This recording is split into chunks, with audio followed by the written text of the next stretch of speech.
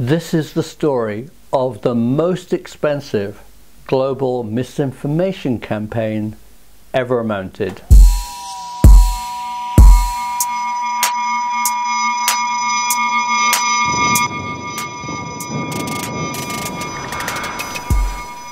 Journalists, foreign governments, US scientists, and even school kids were fed a story to distract the world from the biggest Cold War spy mission ever attempted.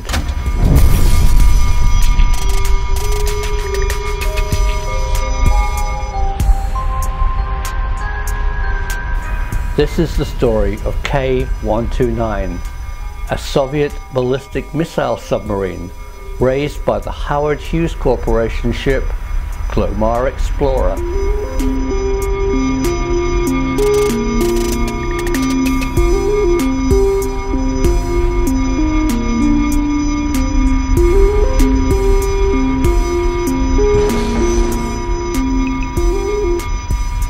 Science Screen Report is provided to the schools of Baltimore by Martin Marietta Corporation.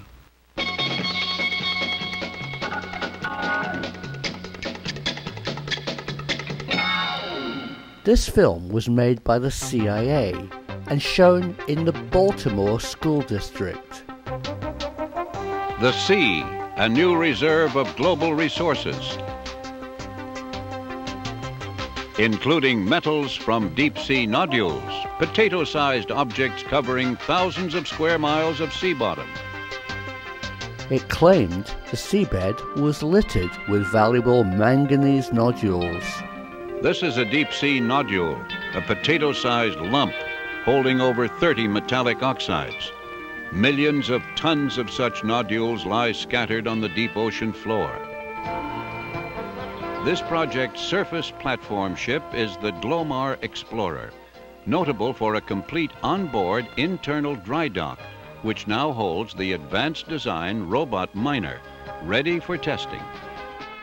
A new ship was being built 80 miles down the road at Chester shipyards to supposedly mine the seabed. Baltimore has a fine history of shipbuilding and was obviously chosen to test this misinformation in a plan to convince the public there was an amazing resource in seabed mining. Its nodule collector, tested on a simulated seafloor embedded with nodules, crushes them into gravel. Manganese nodules do not exist in the numbers claimed by this film. An airlift system. The technology demonstrated here was mocked up by the CIA, which is then pumped to the surface as simulated here. The researchers were paid actors. And the manganese nodules are film props. I remember being intrigued by deep sea mining as a teenager while living in the UK. The London Times newspaper ran glossy illustrated articles about the manganese nodule resource that was about to be mined on the Pacific seabed. The CIA spent millions on this global misinformation. We can now reveal why.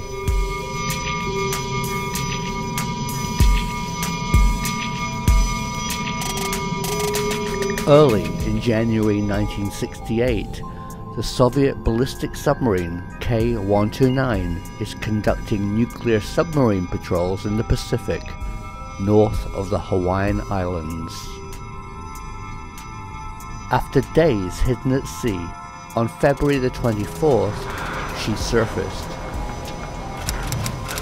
Made radio contact with Kamchatka Navy Base on the eastern seaboard of the Soviet Union.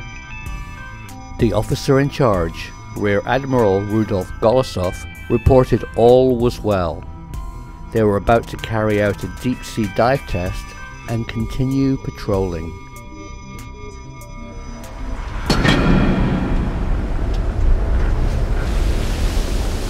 K129 was never heard from again.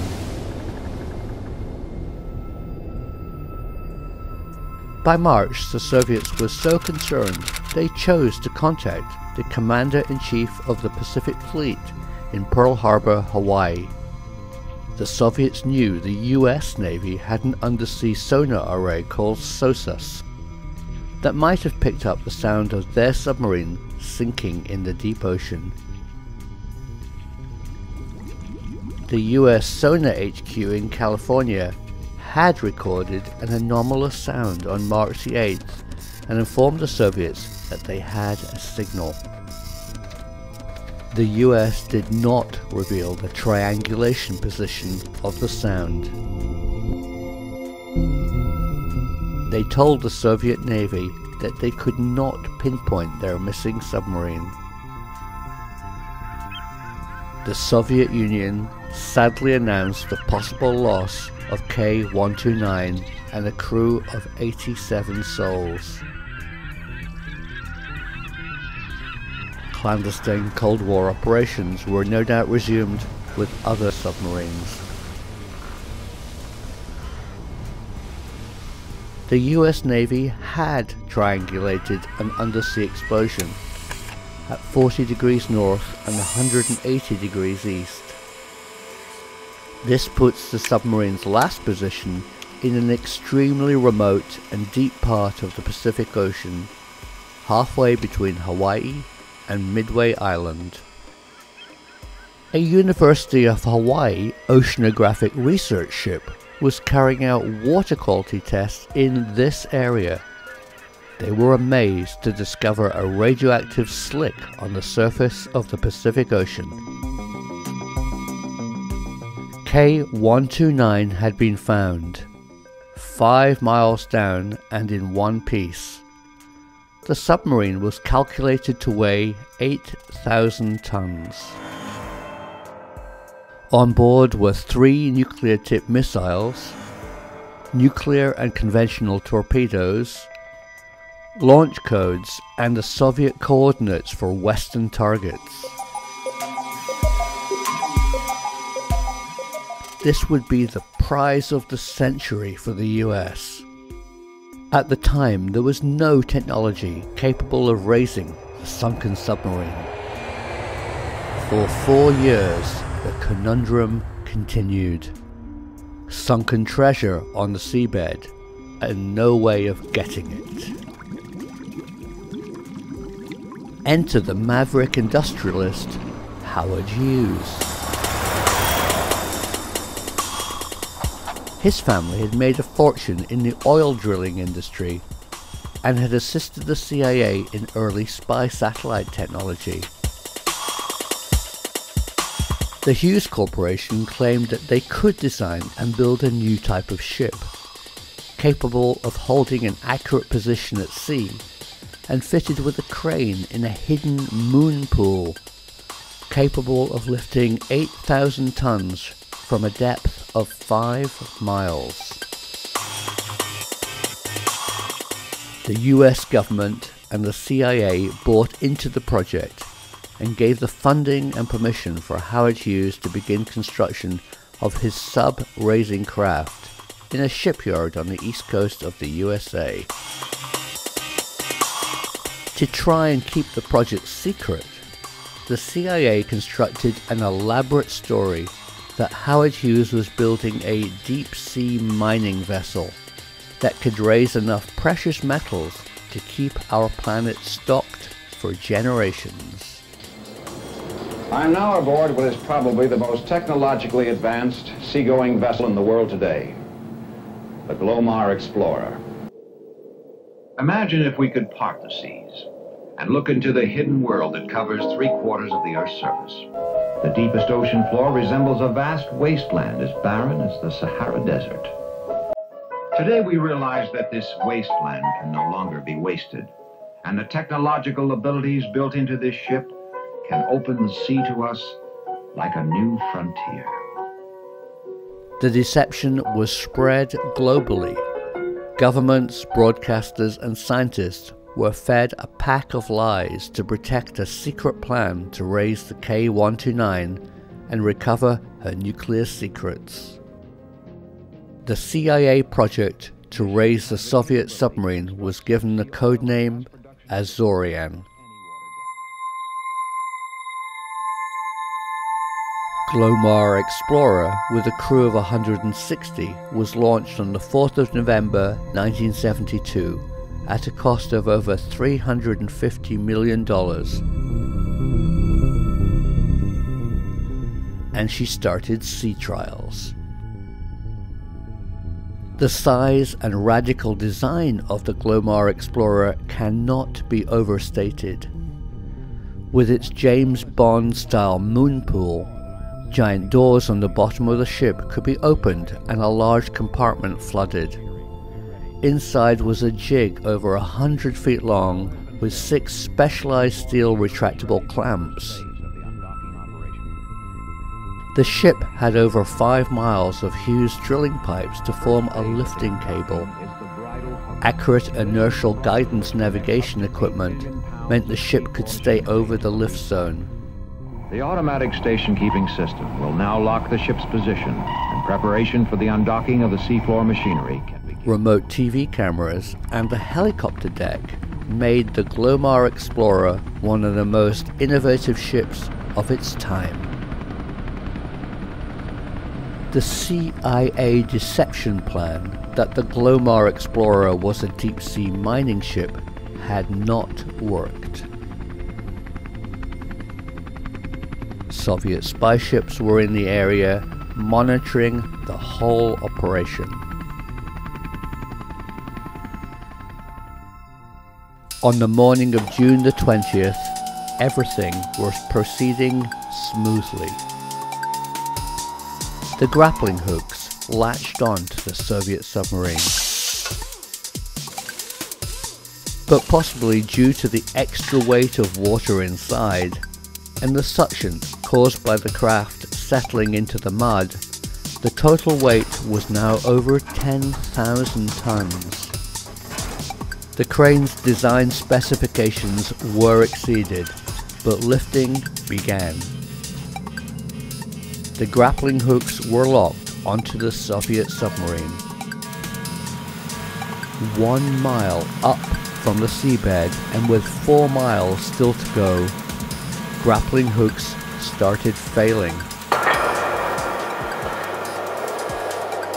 Probably caused by the intense cold of the deep ocean, the specialist steel hooks fractured. The submarine broke into 2 pieces, and the largest returned to the seabed. The crane finished its lifting, and reports claim that K129's torpedo compartment was recovered. Inside were 6 dead Soviet crew members and 2 nuclear-tipped torpedoes.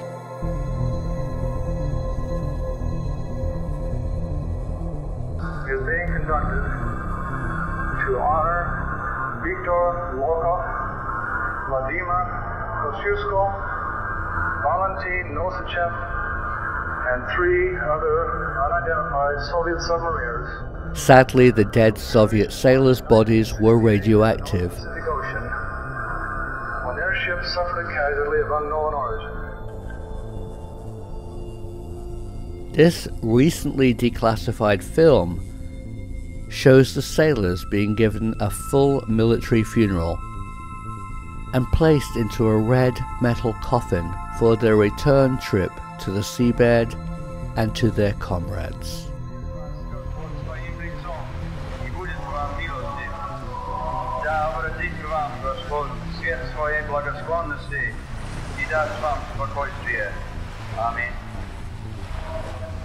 No nuclear codebooks, targeting information, or atomic missiles were recovered. This would seem to be the end of the story. A $7 billion failed mission that did not recover any Soviet secrets. But recent information reveals the US had lost a Hunter attack submarine at the same time, and in the same area of the Pacific. The USS Scorpion's mission was to hunt and attack Soviet nuclear submarines. There is a distinct possibility that a collision occurred and both submarines sank.